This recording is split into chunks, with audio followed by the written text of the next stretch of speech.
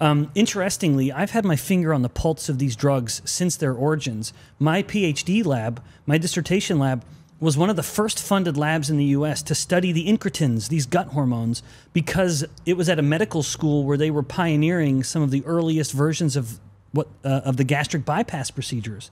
And that was leading, as the guts were being re-plumbed, moved around, that was leading to profound differences in GLP-1.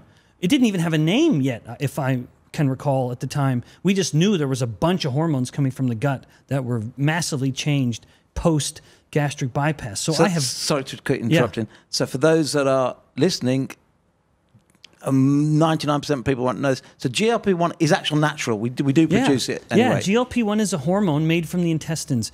What's been funny for me as a professor who teaches a graduate level endocrinology course is that on the very first day of class, I show my students the prototypical endocrine organs, the thyroid gland, the adrenal glands, the gonads, the testes and the ovaries, these famous endocrine glands. And then I show them the brain. It makes hormones. The heart makes hormones. Muscles make hormones. The bones make hormones. And yes, even the intestines. And among these dozens of hormones is GLP-1. And mind you, some others that are being not exploited, are being leveraged with regards to various medications. When the GLP-1 receptor agonists, so a drug now that is injected that essentially takes the GLP-1 signal and dials it up tremendously to a superphysiological level. In its earliest stages, and I will touch on this in my talk today, I was quite an advocate of them because it was a relatively low dose, and the only real effect was that it would inhibit glucagon.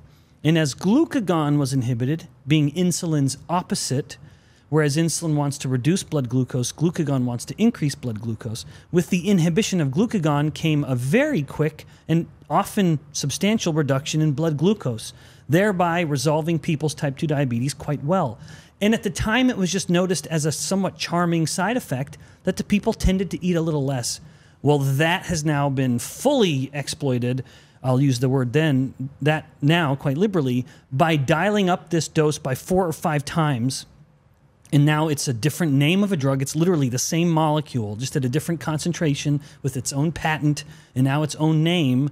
And now the main effect is this essential, I'm going to be a little dramatic, which doesn't suit my job as a scientist well, but it does leave an impression on people, essentially is a paralysis of the intestines. That's the main mechanism of action, where people will say, I take these drugs and the food noise goes away.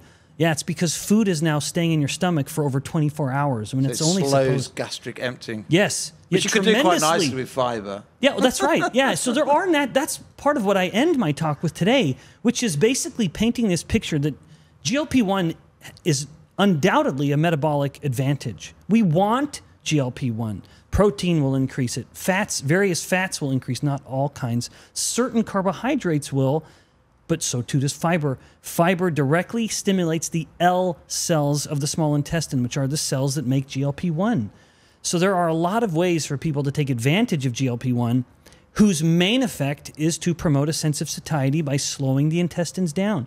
If the intestinal movement slows down a little, it'll help you feel fuller longer. The problem with these GLP-1 agonists, these drugs, is it slows them down too much, where you have actual cases where people experience permanent paralysis of the intestines and are left to get nutrition through infusion for the rest of their life and have a colostomy bag or some other way of defecating that doesn't involve the use of their intestines because they're dead, essentially.